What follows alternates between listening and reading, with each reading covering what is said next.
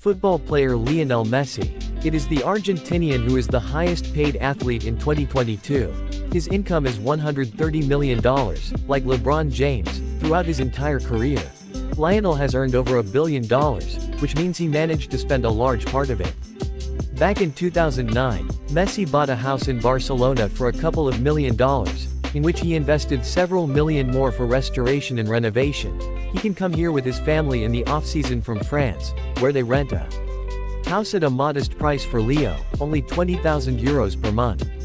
Leo spent a lot of money on his fleet, in which you can find a bunch of cars, but the main car in the collection of the Argentinian is still considered the Ferrari 335 Spider Scaglietti sports car.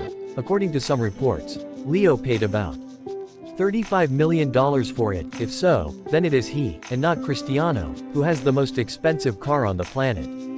If you liked the video, don't forget to subscribe to the channel and leave a like. All for now.